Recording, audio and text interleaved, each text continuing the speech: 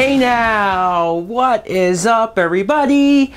My name is Mike Brown, aka ReviewKingMB, and I'm gonna try something different. I do want to get back to my originals versus remake thing that I was doing. I will get back to that, but something else I've been thinking about for the longest time. It's a little thing called buy or sell, where I'm gonna present a movie, and it can either be my idea or maybe something that was supposed to happen but never did happen. And in this case, it's my idea. It's something that it's not like the greatest or most original idea. It's just something that makes sense. Like, this needs to happen. But I want you guys to decide that. If you like it, then tell me that you buy it. If you think it sucks, then sell it. That's fine. I won't be offended. So what I am pitching is a Batman Beyond movie. For anybody who doesn't know what Batman Beyond is, Batman Beyond was an animated show, came out in the late 90s, and in this show, Bruce Wayne is older. In his 60s, he was still being Batman, but he had a heart attack, and he almost resulted to using a gun for the first time. That's when he knew he had to retire. That's when he knew he had to give up. Cut to even more years later. So like Batman, Bruce Wayne is about late 70s, early 80s. Like, he's old. He's really old. And that's where we meet a new kid, Terry McGinnis, who finds the Batcave. And Bruce sort of trains this kid to be the next generation's Batman. And this is just something that I always thought was a cool idea, something different and original, especially with the Batman character, to take it to a new place. Now imagine doing this in a movie. And if you're wondering, well, what about the Ben Affleck movies? I'm very much looking forward to the Ben Affleck movies. We can still do Batman Beyond at the same time. Two separate universes, two separate worlds. We don't have to confuse people. Hopefully, audiences are smart enough to understand that it's not connected. Because the person that I want to be cast as Old Man Bruce is Michael Keaton. And yes, if you're asking, does that mean this is connected to the old Tim Burton movies? Yes. Doesn't mean Tim Burton has to come back. He can come back. I mean, lately, you gotta be worried about whether or not you want him to come back. But if he doesn't come back, that's fine. You can still have it in that world. You can. It's a futuristic world, and Michael Keaton is the best age to do it right now. Like, this would be, for me, a dream come true. As far as who you cast as Terry McGinnis, the new Batman, to me it doesn't fully matter. It's not fully important because you're not going to sell this movie on this young actor who's playing the new Batman. You're going to sell it on this new Batman concept and Michael Keaton being back. Also, just how cool is it going to be if you have the beginning part of Keaton just for the beginning of the movie back in a Batman costume. Maybe even have him say, "I'm Batman." And one last time, as far as actors though, Aaron Tveit, T-V-E-I-T. Now, I've never seen him in anything. I haven't. I actually looked online and looked at other people's choices for Terry McGinnis. I want an unknown. I want somebody that at least I don't know. And this guy looked like he fit the part, looked the part. Now, Terry McGinnis' story is that his father was killed by a gang.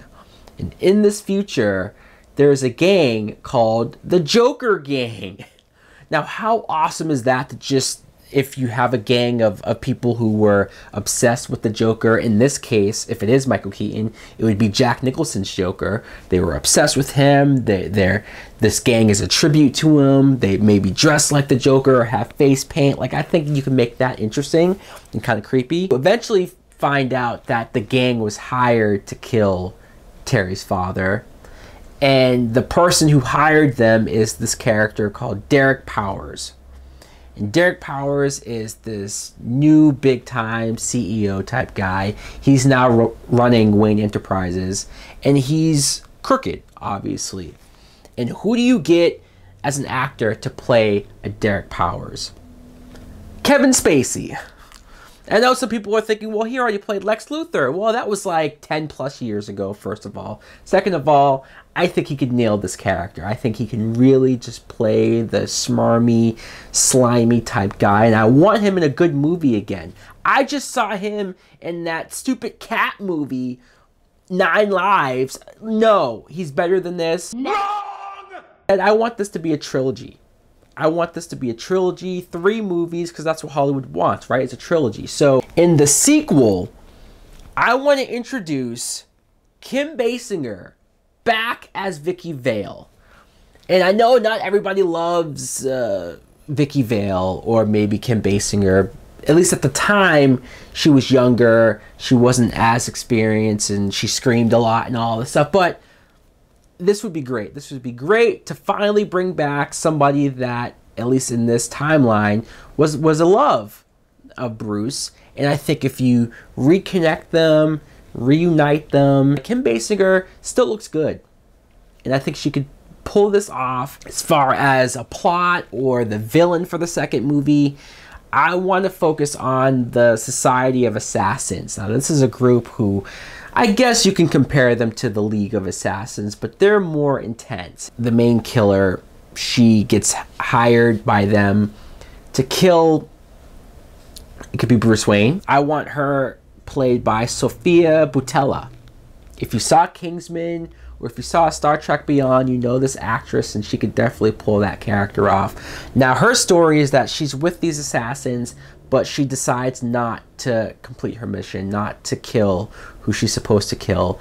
And if you do that, if you don't complete your mission in this group, then now they're after you. Obviously, Terry McGinnis Batman will help her to fight this duo off. The third movie, you can have the beginning with Terry McGinnis Batman going up against a villain like the Spellbinder.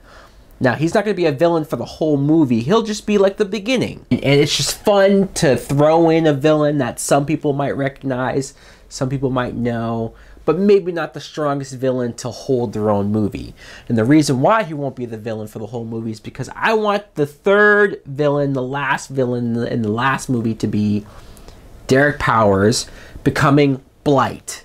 And if you've seen the Batman Beyond show, then you know who Blight is. You know how powerful he is. You know how cool he looks. Just that glowing effect, that green glow. I would love to see that in a movie. And because it is in the future, you can make it look trippy. You can make it look out there. And seeing Kevin Spacey become that through whatever experiment or whatever thing that goes wrong, whatever you have to do to get it done, you get it done. I want Vicky Vale to get killed. Probably in the second movie. The third movie, though, I want to bring back and reintroduce Michelle Pfeiffer as Selina Kyle. Older Selina Kyle, and this time she does not die. This time, old man Bruce ends up with old Selina Kyle. I just think that would be a perfect bookmark ending for this Batman Beyond trilogy. Once again, you tie it back to the Burton movies with Selina Kyle and her and Bruce and their dynamic together, their relationship together, and how much that worked. There can be no other thing that I want right now than to see an ending like that, to see a trilogy like this. So guys, once again, let me know in the comments below, what do you think of my pitch? Do you buy it? Do you want to see a Batman Beyond movie or a Batman Beyond trilogy? Do you think this sounds cool? Are there things that you would change about it? Or do you sell it? Do you think it's a dumb idea? Stick with the Ben Affleck movies, which we can have both. But are you not interested? Thanks for watching. Like, comment, subscribe. Later.